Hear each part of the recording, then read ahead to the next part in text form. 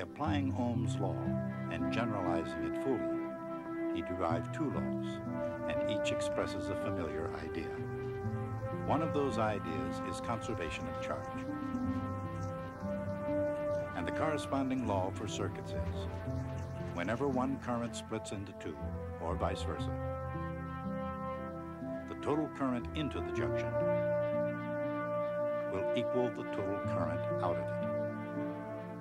Kirchoff's other law expresses conservation of energy.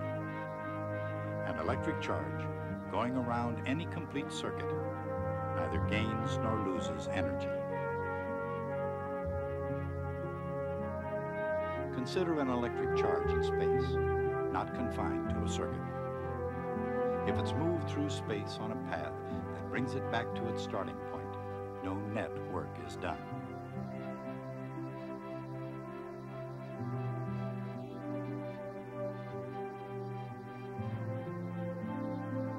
The electric potential, or voltage, may go up or down, but it always gets back to where it started, and the same is true inside a circuit.